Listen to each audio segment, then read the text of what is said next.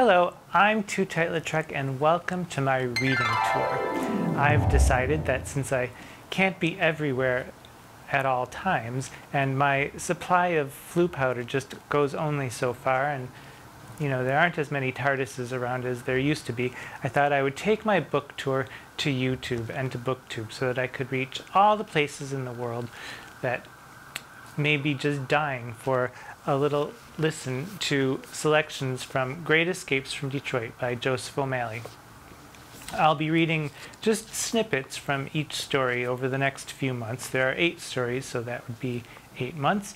And I'll leave the link below for you to purchase, or to ask your local librarian to purchase for you, or to ask your local bookstore to purchase for you. And by the way, I will say that I have seen glimmers of people talking about the book on YouTube and booktube, and I promise not to comment on any of those videos because I don't want to influence people and I don't want to make anyone feel funny, and I also don't quite know how to handle that situation, so I'm just keeping mum in the particular instances. But I will say thank you to anybody who has mentioned my book, or who is reviewing it or talking about it or writing about it.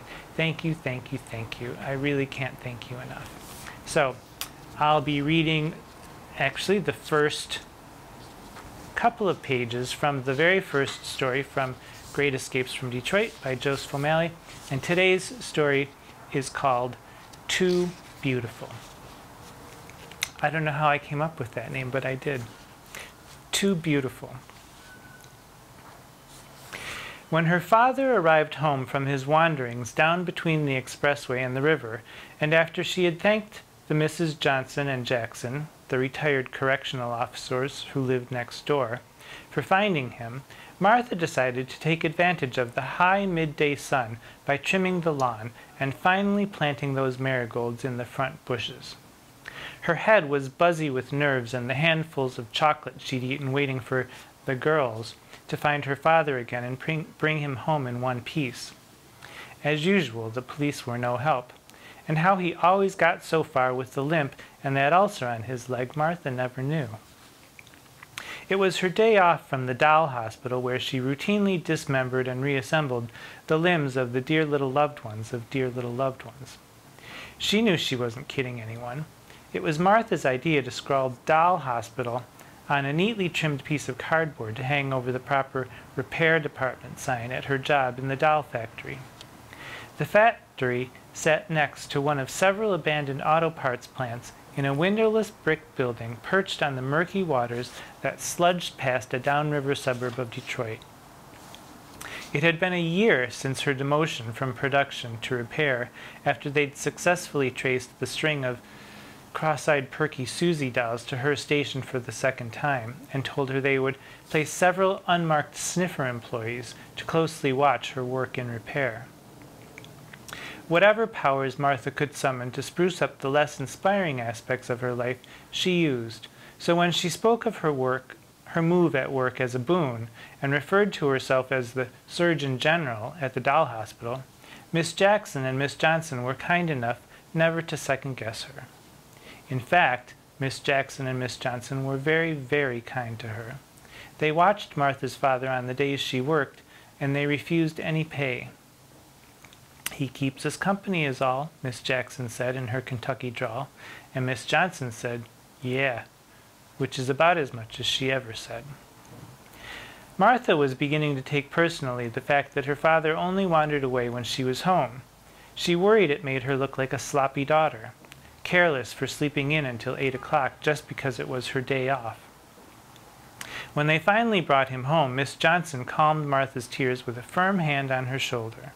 Miss Jackson bent to look Martha's father in the eye. "Stay put now, okay, Joe?"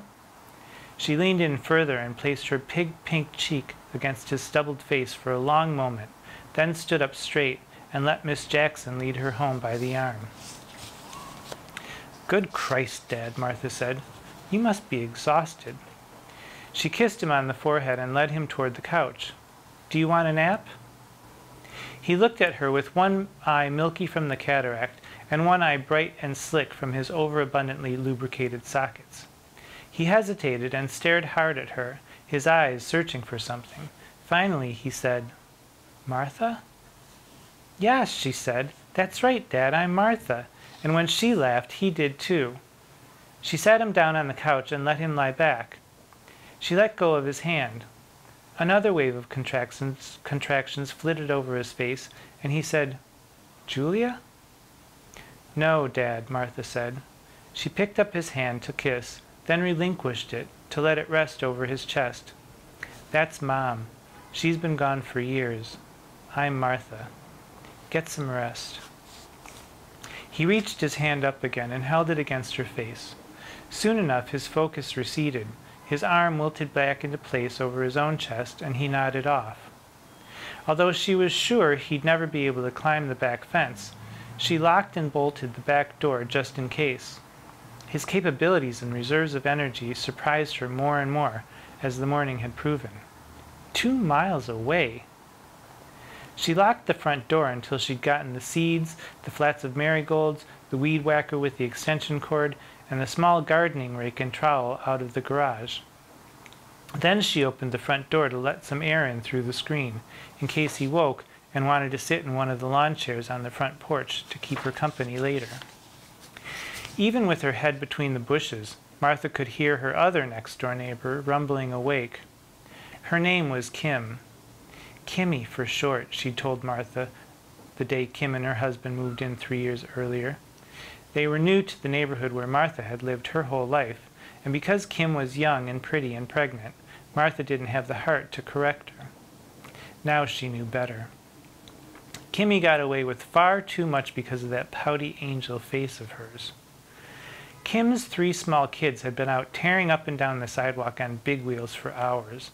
Martha heard something being hurled or kicked through the house next door. She tried to ignore it while she loosened the dull-smelling earth. She dug down into its soft coolness with her bare hands and crumbled wads of dirt while feeling for stones and the roots of weeds.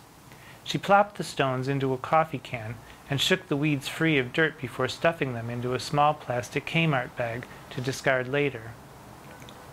After a while, she straightened her back, sat on her heels, and peered over at Kimmy's front yard. Large yellow-brown spots dotted the lawn. Kimmy's habit of weekly tossing bags of garbage from her front porch to let them lay where they landed for 5 or 6 days until garbage night had leached any sign of life from the crabgrass and dandelions that otherwise grew in copious profusion there.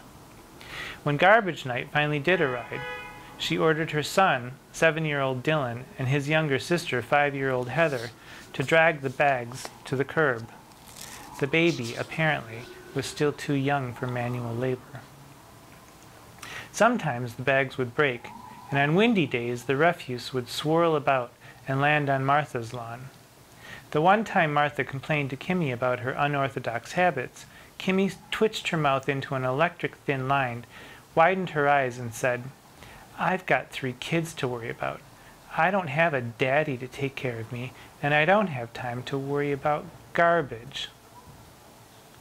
Kimmy's way of saying exactly what she thought without first passing it through an adult filter of civility rankled Martha.